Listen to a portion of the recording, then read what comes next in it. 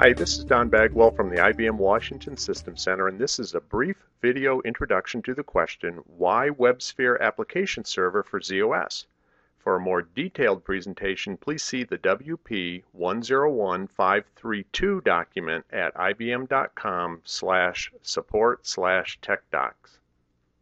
The message I will deliver in this video is, there is inherent value in the System Z and ZOS platform. I will provide a summary of what those value statements are.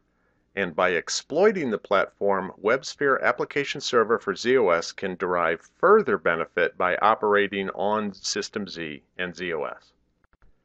That said, there is an important concept that must be established as the backdrop to this discussion. That is, there is a high degree of commonality across the platforms supported by WebSphere Application Server. The phrase WAS is frequently used to express this key concept.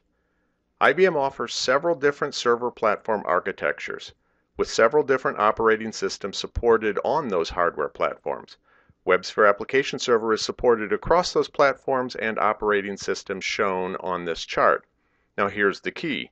The open standard specifications supported by WebSphere Application Server are common and consistent across all the supported platforms. That means applications see a common and consistent programming model regardless of the underlying OS and platform, with common development tooling, and common source control and packaging, and a common deployment model, and a common administration model. However, below the open standard specification line, WebSphere Application Server has a portion of unique code designed to exploit the platform it is running on. That means that some elements of the runtime operations are common and some are platform specific, and the runtime construction is based on the requirements of the platform itself. That means the focus of this short video is the nature of the platform-specific exploitation done by WAS for ZOS. Let's turn our attention to what System Z and ZOS offers as an inherent part of its design. For the first part of this discussion, the focus will be on the value of the overall design of the platform. Down at the hardware level, System Z is designed to perform at a high level and provide a high degree of availability. The hardware is designed to be redundant and fault tolerant at nearly every critical point of its construction. On top of that is provided a hypervisor function that permits the logical partitioning of the physical resources. That allows you to construct multiple operating systems on a given server machine, each with a complete and secure isolation from one another. Platform resources may be dynamically shifted between logical partitions, either manually or automatically with the help of Intelligent Resource Director. Then on top of that is built Parallel Sysplex, a seasoned and mature server clustering architecture in use around the world in highly scaled and highly available implementations. At the heart of Parallel Sysplex is a shared data mechanism that scales in a near linear manner up to the maximum 32 nodes possible in a Sysplex. Using all that as the foundation, the story continues. WLM, or Workload Manager, is a component of the ZOS operating system that offers a Sysplex-wide mechanism for defining workload goals and having WLM manage system resources to meet your goals. SAF, or Security Access Facility, is an extremely robust security definition and enforcement mechanism that has proven itself across decades of use. SMF and RMF are activity recording and analysis tools that give you a deep insight into the operations of the system and programs running on the system. They provide the tools needed for accurate capacity planning and usage accounting purposes.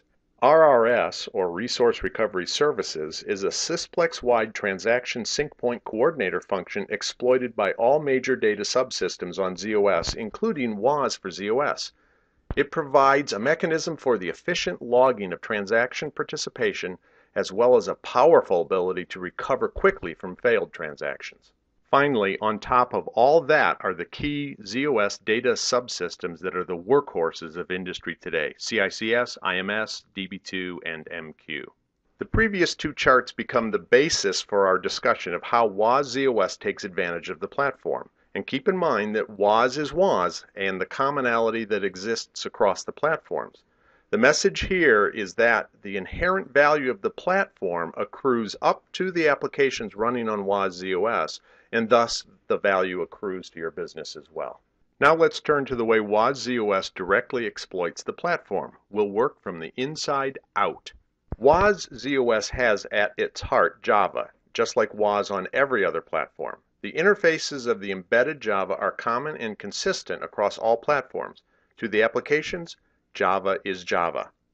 The Java specifications are implemented with IBM JVM code, some of which is common to all WAS platforms, and a portion that is very much ZOS unique and ZOS aware. This is the code that understands and takes advantage of the ZOS operating system and the underlying hardware. For example, the JVM inside WASZOS is ZAP aware and takes advantage of the superscalar design of the processing chip. The Z10 had a dual pipeline design, and the new Z196 has an out-of-order execution pipeline design. And the JVM knows about and takes advantage of instructions burned into the chip as part of the CISC chip design, as well as a list of other low-level exploitation. The point is that by being platform aware and taking advantage of what the System Z and ZOS platform has to offer, the JVM inside WASZOS is capable of operating at a very efficient and highly performing level. Security Access Facility, or SAF, was mentioned earlier. We'll cover it again here because it offers a significant advantage in security definition and management. Start with a picture of a ZOS logical partition in which SAF is included. Now, SAF is really just an interface, and as such, it requires a security product behind it. Several are offered from IBM and others. All have, as part of their design, a repository for the storing of security definitions. WASZOS is written to exploit the SAF interface for security needs.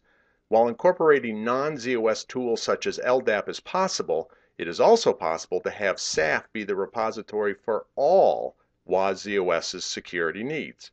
That includes such things as user IDs and groups, digital certificates for encryption, application EJB role definitions.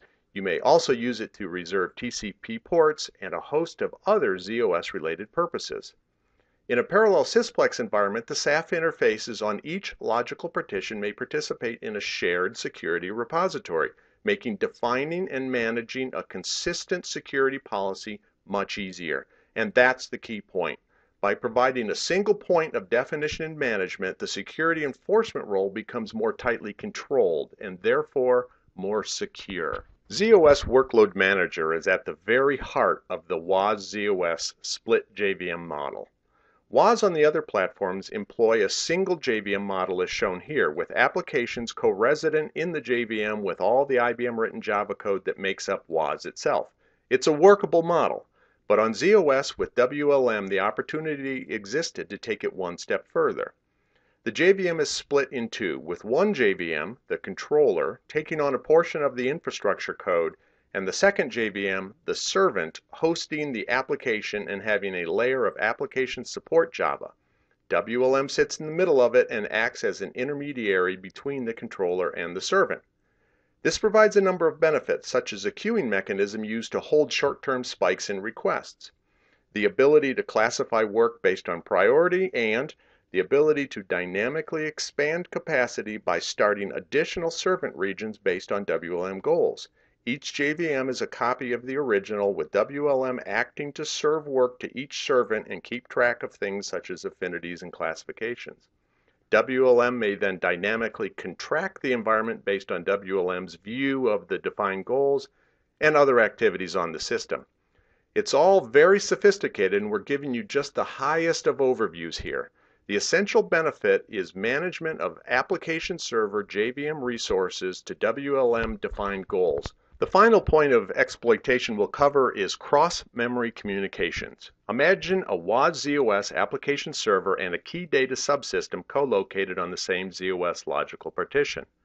Local connectors provide a way of communicating between WAS and the data subsystems using ZOS cross-memory facilities. The benefits of this include very low latency, reduced processing overhead as there's no TCP stack involved, as well as no need to serialize objects being passed. This allows the propagation of thread-level security identity from WAS into the data subsystems rather than using hard-coded aliases. A single ZOS thread is used throughout the entire process, which avoids the overhead of thread switching at every hop.